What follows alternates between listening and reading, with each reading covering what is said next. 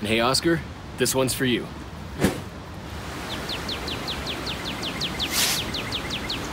Hey everyone, thanks again for tuning in to Cache the Line.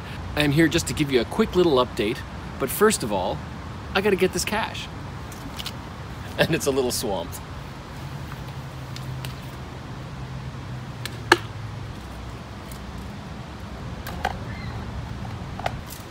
It's been raining a bit.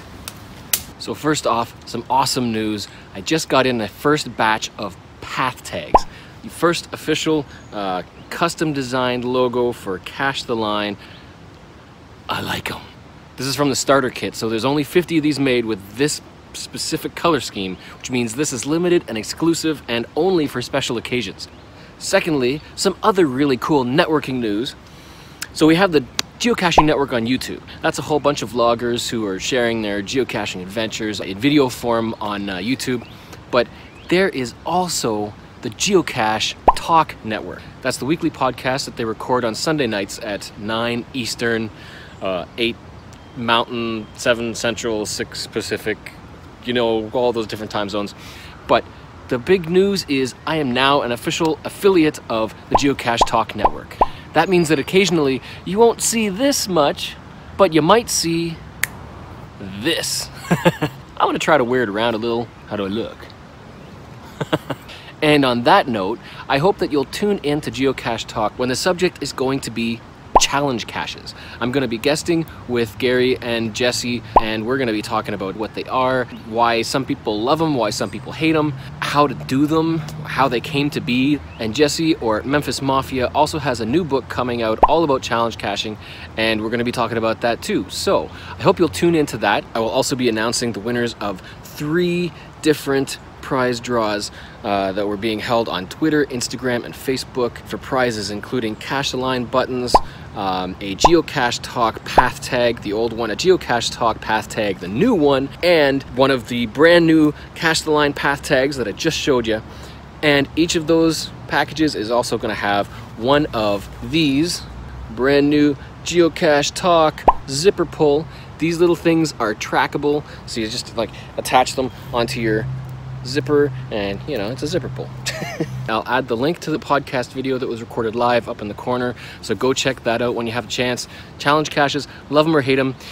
Well, this cache that I just logged right behind me, sitting right in a little nook in there, is a double fizzy grid for the mystery cache type. That means 2 of every difficulty and terrain combination of unknown cache types. That's not easy. It's a 5 difficulty and 2 terrain, probably more like a 2.5 with all of the marshy wetness that I'm kind of standing on right now. But that DT combo is also going towards my fizzy grid for Ontario, the province of Ontario. So only finding caches in Ontario that fill all of the 81 difficulty terrain combinations. It seems like a lot to think about, but you know, challenge caching is just, it's so fun because it adds a new layer to geocaching as a hobby. It gives you new goals and new targets. It'll help you to focus and try to find caches you probably wouldn't have otherwise. And so it kind of opens up the playing board even more of that geocaching map with all those icons. Now you can like pick and choose specific ones, and you know, it's not for everybody. It's for some people, not for everybody. Anyway, I'm already talking about challenge caches. Tune in or watch that podcast video because it's going to be awesome. On top of that, in a couple of weeks, I'm going to be taking a huge, long road trip, almost 2 weeks, from Ontario all the way down to, I gotta do this in reverse, all the way down to Texas, to Fort Worth for the Geowoodstock annual mega event, and it's going to be huge.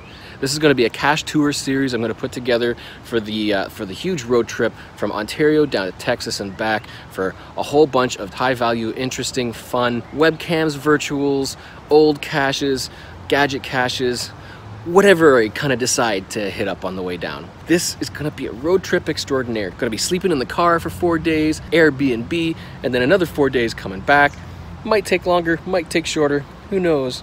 It's fun when you throw all caution to the wind. That's adventure. So watch for me down at Geowoodstock if you're going to be there.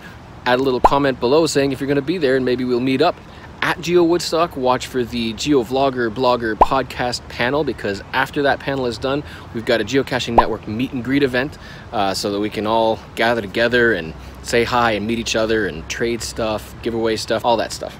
So if you recall at the beginning of this video, what I did just back there after I found the cache, that's the PARKANDDAB, the PARKANDDAB. I love that.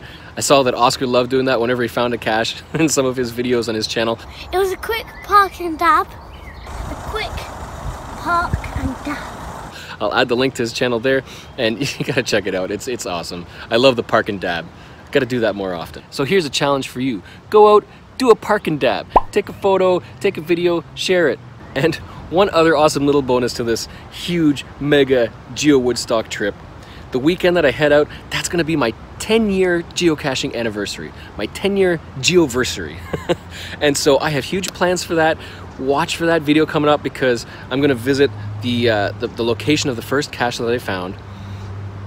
No, I'm not gonna say anything. I don't wanna say anything yet, don't wanna spoil it, but watch for that because it's gonna be so cool. I've done a lot of studying and it's pretty awesome. So that's gonna be an adventure in itself. You won't wanna miss that, so make sure you subscribe below, hit the button in the corner, and don't forget to hit that bell as well, because that bell will let you know when there's a new video in case you miss it from the subscription feed. Make sure that you tune into Geocache Talk for the live podcast feed on YouTube. So that's all I've got for now. This was a quick little cache, PARKANDDAB, and I gotta dry out my feet now. So it's been a busy month of May. The Cache Carnival souvenir promotion just ended, and I went out to complete a 10 video mini-series searching for highly favorited geocaches. I'm gonna drop the link to the playlist below, so go check that out if you haven't watched those yet. And with that, I'm gonna draw this to a close. So, as always, happy caching and excellent adventuring.